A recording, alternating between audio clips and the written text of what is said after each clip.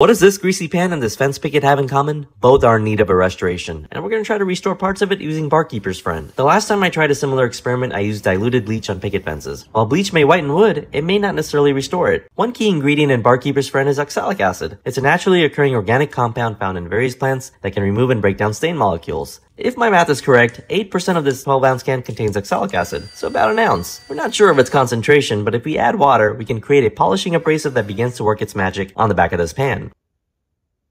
So now let's try it on this old fence picket. We're going to use some fuzzy math here. Most 1-gallon wood brighteners have 5% oxalic acid by weight. A gallon is 16 ounces, and 5% of that is rounded to an ounce. We're going to use a similar proportion in this spray bottle. Like I said, fuzzy math.